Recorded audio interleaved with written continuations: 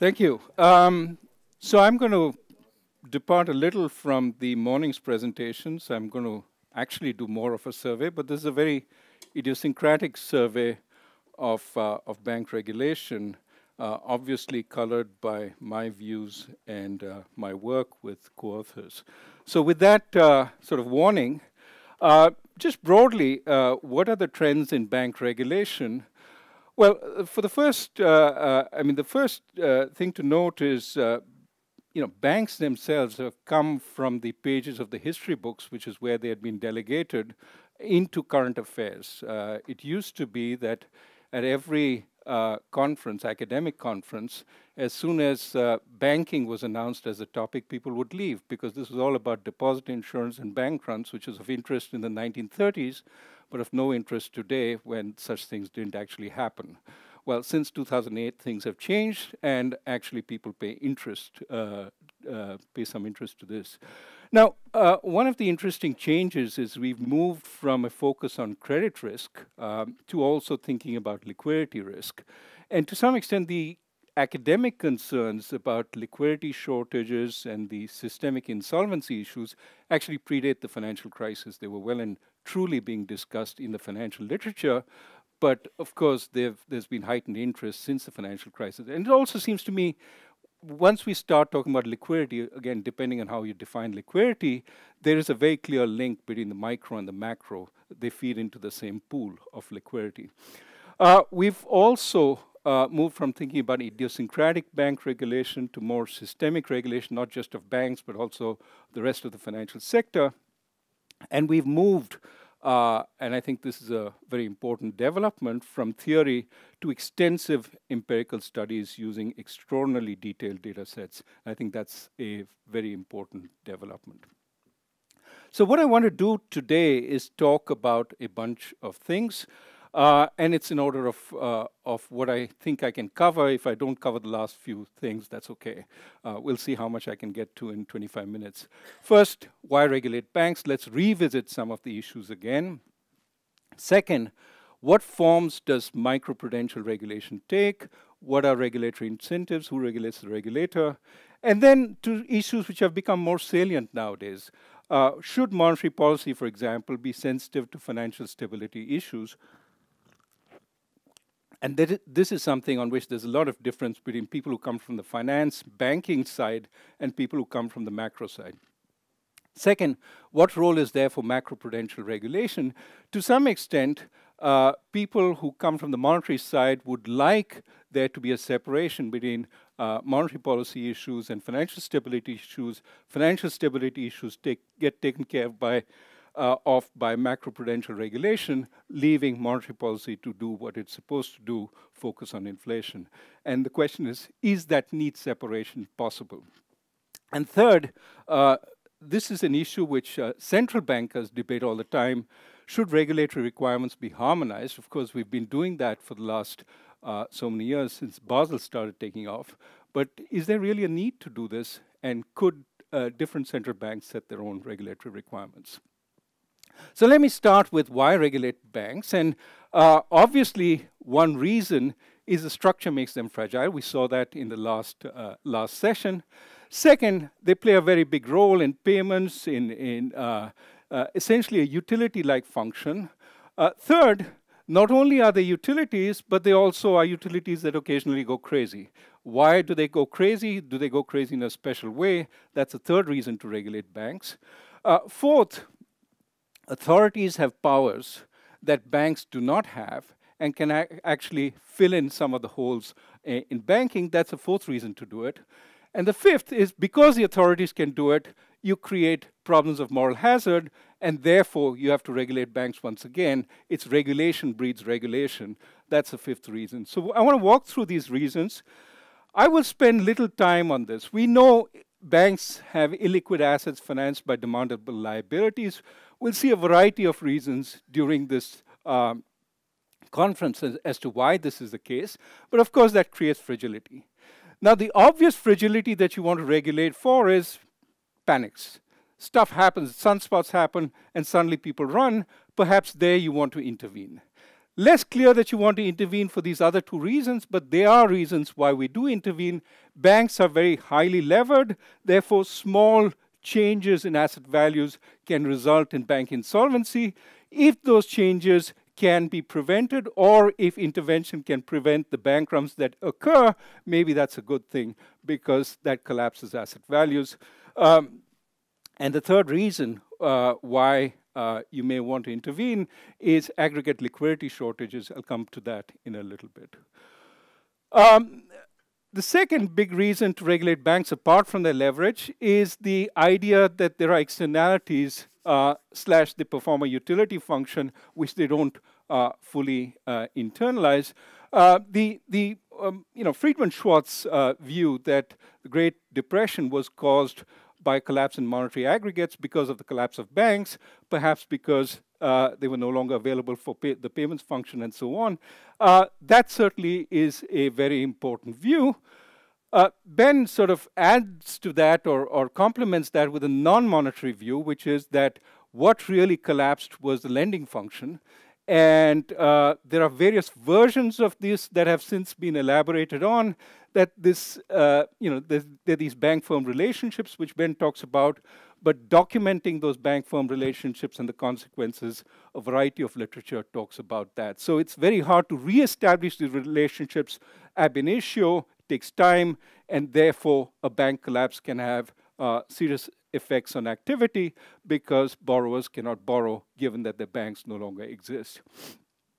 A third rationale, of course, is fire sale externalities.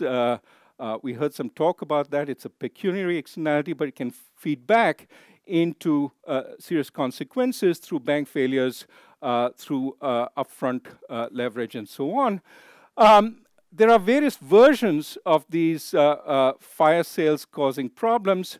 In Allen and Gale, what happens is fire sales reduce the value of banks through the linkages they have with other banks also go down, so the entire system goes down because of ex-ante linkages within the banking system. But it turns out you don't even need ex-ante linkages. You can also have everybody dipping into the common pool for liquidity as that common pool dries up, especially if there are bank failures which add to a greater charge on that common pool of liquidity. The pool can dry up very quickly, and as a result, asset values can collapse because of fire sale prices, and you can have a contagion in the system, and that's work that Doug and I have done.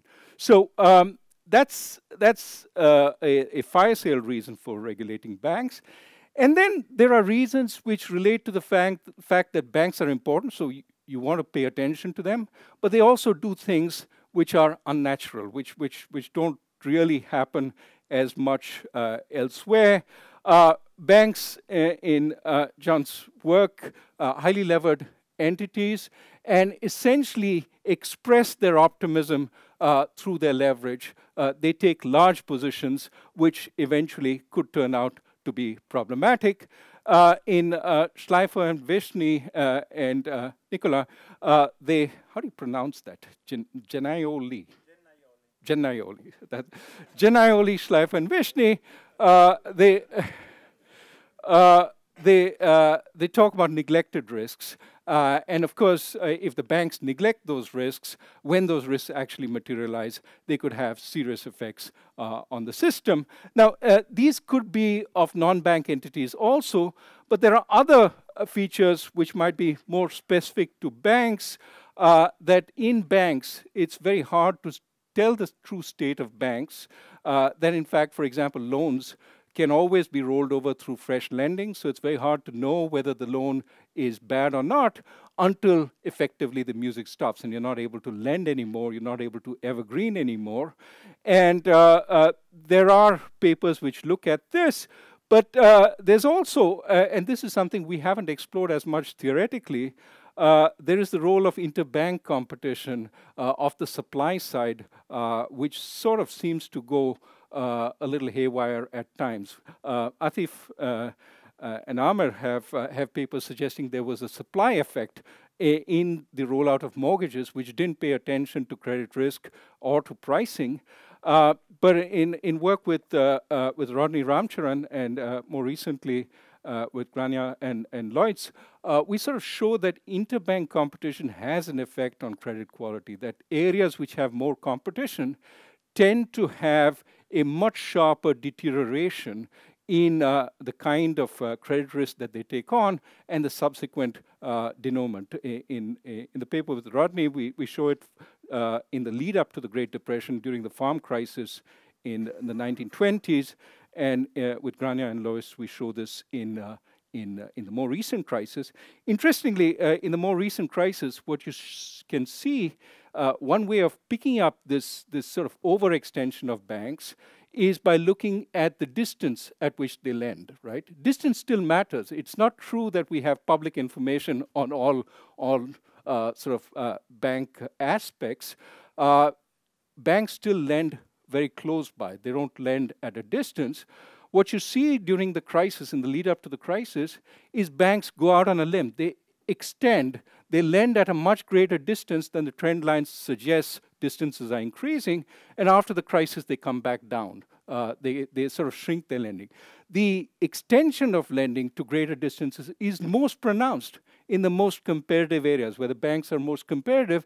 It seems as if they don't find normal stuff to lend to, they go out on a limb, they make big losses, they don't price accordingly, and that's a problem. There's something about interbank competition which causes this, which is worth thinking about. And of course, there's malfeasance or fraud. One example of the malfeasance of fraud that is present in banks is the paper by Amit and others, which shows that banks, in a sense, misrepresented whether there was in fact a second lien on these mortgages or not. That had big effects on mortgage failure. So all these possibilities would suggest that given they're important, but given that they can misbehave, there's an additional reason for regulation and supervision. An interesting reason which has emerged in the last few years is really that they have powers that the authorities have powers that banks do not have.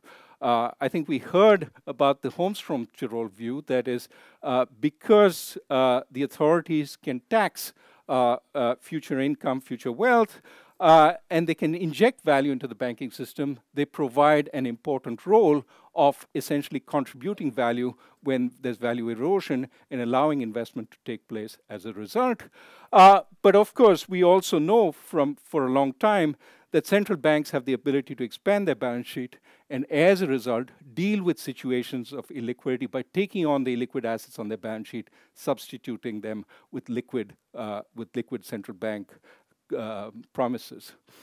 And then, because the central banks intervene to provide liquidity at certain times, because there's a central bank put, or because there is the central bank intervention to prevent bank failure, because there's deposit insurance, all this creates the possibility of moral hazard. We know of the risk-shifting moral hazard which was demonstrated in the SNL crisis, and there's been a substantial amount of work that has been done since on that.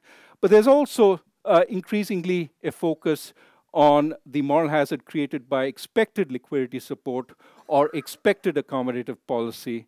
For example, Jeremy talks about the fact that this leads to more leverage, as also Emmanuel and Jean Tirole. It also leads you to invest in more illiquid assets.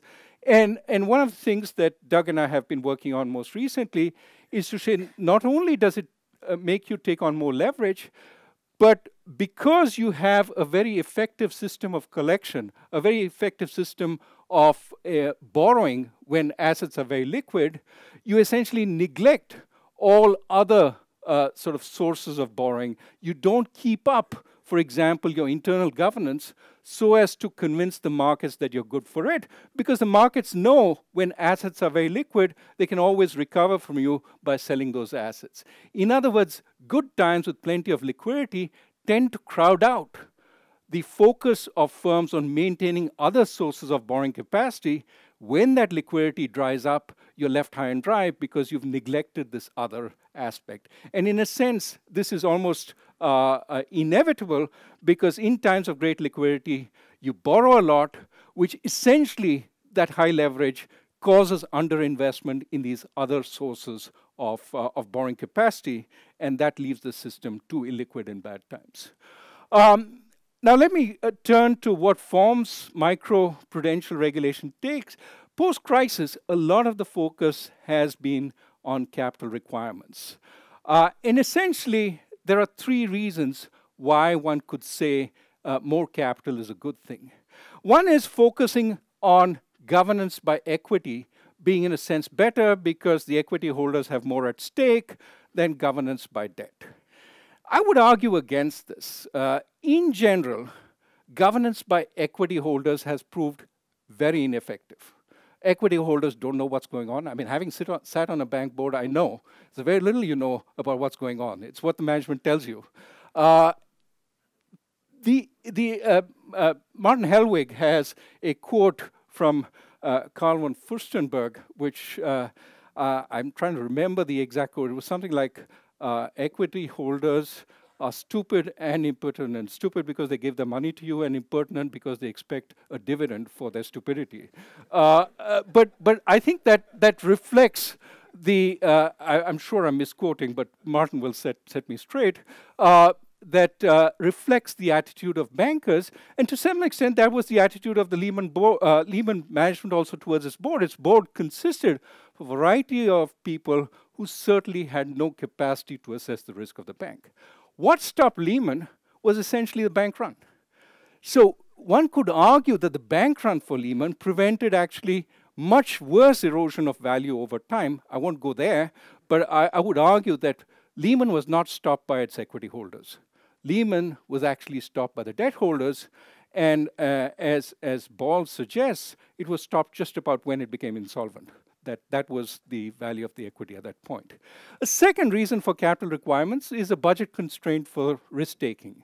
So essentially, I take risk which is limited by the amount of capital I have.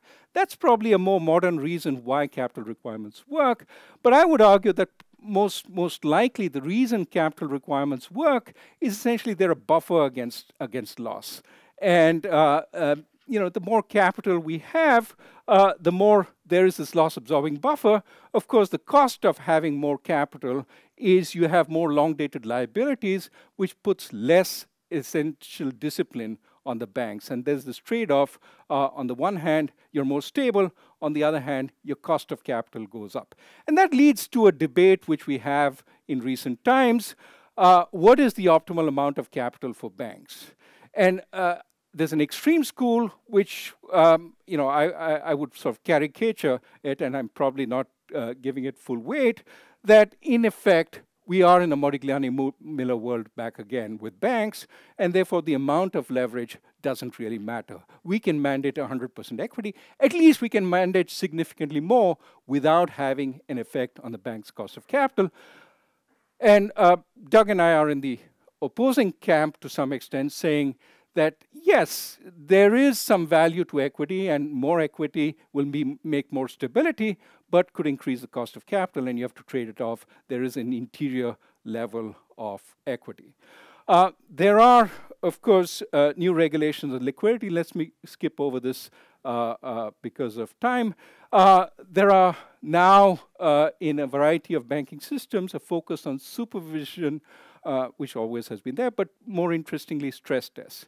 What is the value of stress tests?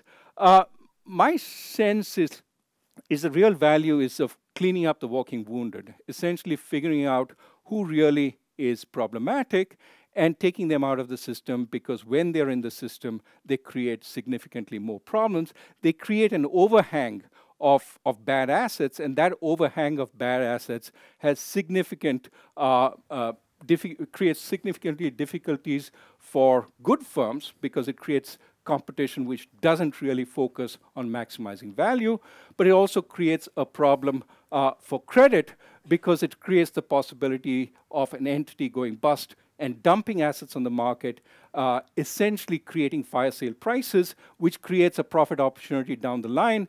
Anticipating that profit opportunity, even healthy banks may withhold credit when they see a lot of walking wounded. Having a lot of walking wounded in the banking system is not a good recipe for either having a healthy real system or having healthy credit, because it tends to impede that flow. And along these lines, Claudia Borio at the BIS talks about these stress tests as really building confidence that the system is clean, rather than giving any early warning that the system is heading into trouble. It's really about post-crisis saying, yes, the system is clean, guys, go out and lend, things are fine. Another set of interventions post-crisis that typically happens is changing the structure of banking. Chari already asked about some versions of ring fencing or narrow banking, possibly. Post the Great Depression, we had Glass-Steagall. This time we had the Volcker rule. Some talk about breaking up the bank, which didn't happen. Increasingly talk that if banks are providing liquidity and not very good at providing liquidity, why doesn't the central bank take it over? Again, we had a little discussion of that. In general, these arguments for regulating bank structures usually come essentially after crises, and often are tinged with political payback. We want to regulate the banks because we've always wanted to regulate the banks. We think they're problematic, and this crisis gives us a chance to do it. For example, in the 30s, as Randy Crossan and I show, there's no evidence that the banks actually did something bad before the Great Depression. They were just like everybody else. Everybody went crazy, the banks also went crazy. However, the banks got Glass-Steagall because Carter Glass had been working for 30 years to essentially sort of subdue the power of the banks, and he got the chance when the banks sort of failed during the Depression. And there's stuff on compensation regulation. Let me talk a little bit about regulatory incentives, and then I'll come to my last slide. Essentially, as regulators, we tend to be underactive ex ante and overactive ex post. We have the theory that we take away the punch bowl when the party gets going. We're much more comfortable with picking up the pieces once the party is broken up and everybody's lying around. So really, this is where we focus. This is the theory. We have pro-cyclical regulation. That's a fact. We liberalize into the boom because everything's going fine. It's very hard to push to take away the punch bowl at that time. Nobody, except the regulator, has an interest in taking away the punch bowl at that time. And post-crisis, of course, we've rediscovered our backbone, and we tend to over-regulate. The problem is when we over-regulate post-crisis, it creates the impetus to deregulate again as the memory fades. Now, in the 30s, it took 70 years approximately, or 65 years, to start deregulating again. This time, it's barely 10 years, the body is barely buried, we're back to deregulation because we overregulated. So let me put overregulated within quotes, I'm not sure, but let me skip past this and go to this last slide. How much time do I have? 1 minute? Yeah, 1 minute. Okay, so ongoing debates. Should monetary policy address financial stability? The monetary policy, sort of guys who wanted to be focused, said no, monetary policy has limited effects. The BIS crowd and some of us in this room, including Jeremy and I, believe, no, monetary policy affects liquidity, and that can create problems. As Jeremy puts it very nicely, it gets into all the cracks. The second reason no is it overcomplicates monetary policy setting and communication, and the usual point about targets and instruments. Let's not overcomplicate monetary policy by overburdening it with targets. The argument for weaving it into the medium-term inflation forecast targeting framework is essentially, look, yes, we have potentially more targets than instruments. That means we have to pick trade-offs. We have to work with what we have, and maybe we can discover some additional instruments. And this is where the monetary policy sort of, I'm going to say crowd for just for the sake of brevity, would say, look, no, we can get separation again by using macroprudential regulation. Use macroprudential for the financial side, let monetary policy do what it can do best, which is focus on inflation. And the problem with macropru is it's really untested and partial, and in many situations, it's really feeble compared to monetary policy. Monetary policy, when, again, repeating Jeremy, is powerful, gets into all the cracks, and therefore it's worth using. Let me stop there and turn it over to the next speaker.